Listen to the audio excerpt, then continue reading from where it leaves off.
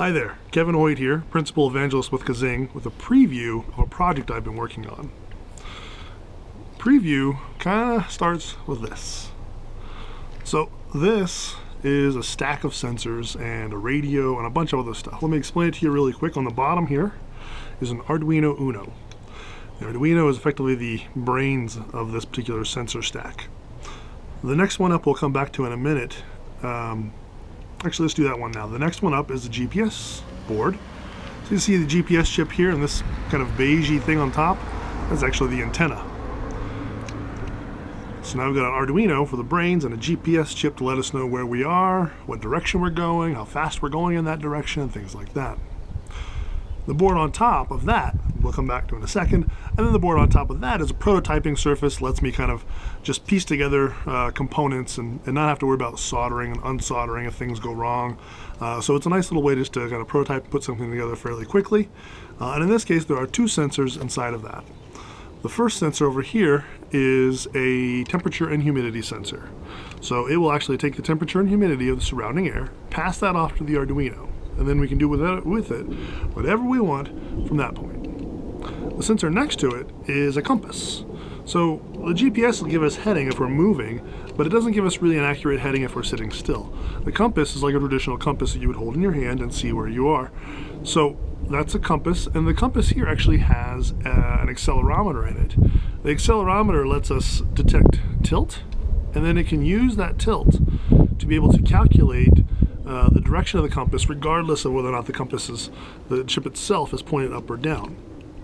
That board I skipped over there is a XBee radio. It's a radio that's designed for electronic sensors. This one will give us about a range of about 1 kilometer to 1 mile, depending on obstructions and things of the nature. It runs off a very low power footprint. It's fast enough for data in terms of the sensors that are on the board here, but you wouldn't really want to use it for like a video or something like that you would find in your home. So the wireless radio then can transmit the temperature, humidity, accelerometer data, X, Y, and Z, the compass heading, the GPS, the position of the GPS, the speed of the GPS, the heading of the GPS, the date and time that the sensors of the GPS is taking. It passes all of that off.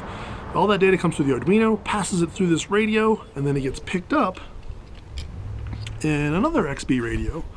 Now this XBee radio is actually is exactly like the one that's in there. XBee radios are designed to work in a mesh. So this one will actually be connected via USB to my laptop, and then I can collect the data in real time over the air regardless of where that sensor array is at. And then we will go ahead and plug that into the KAAZING Gateway and send that off real time to anywhere else we want to go to. For example, we might want to send it off to the web for a visualization so we can see in the web browser what we're doing via web sockets, and thanks to the KAAZING Gateway. And then of course we can also maybe pass that off to a data store so that we can store the data for later reference and playback, so that we are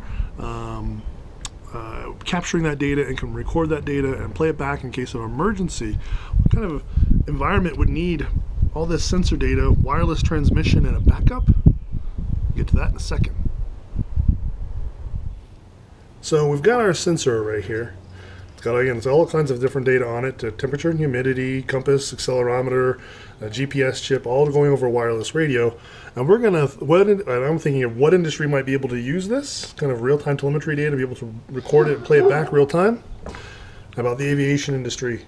So we're gonna go ahead and take our sensor array, and I'm gonna mount it inside of our aircraft here, and then our aircraft will be able to go around and take flight, and we'll be able to capture that data and broadcast it in real time, again thanks to the KAAZING Gateway, and we'll be able to store that in a database, for example with Mongo, so that we can play back that data at any point in the future. So give me just a minute to mount all this up and power it with a little 9-volt battery, and then we'll go ahead and see this in action. Alright, so I've mounted our sensor array into our mock aircraft. I couldn't expense an Airbus, sorry about that. It just held in there with some wire for this demonstration. You can see the GPS chip sitting at the top here, and it's powered by a 9-volt battery that sits on the wing. Word of advice, if you If you ever have an aircraft that you're boarding that has a 9-volt, that's powered by a 9-volt battery sitting on the wing, you might want to think about taking a different aircraft.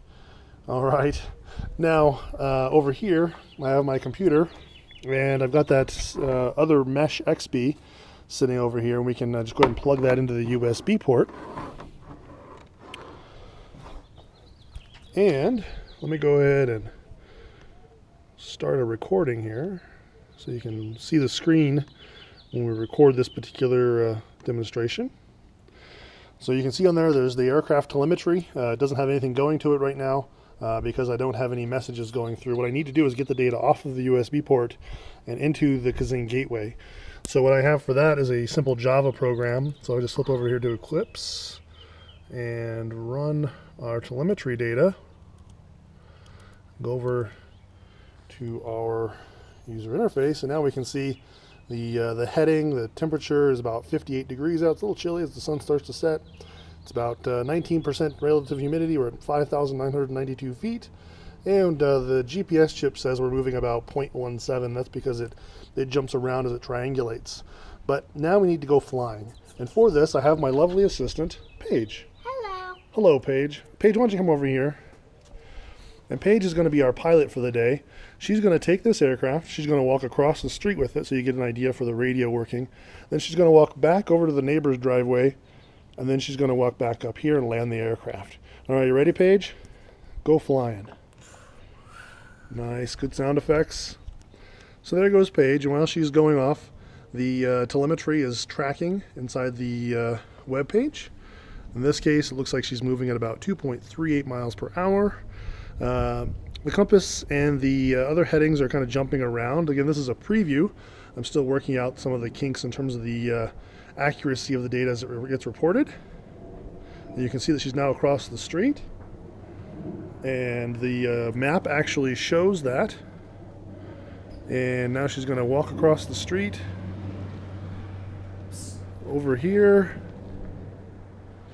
and to the driveway over here in our neighbor's yard.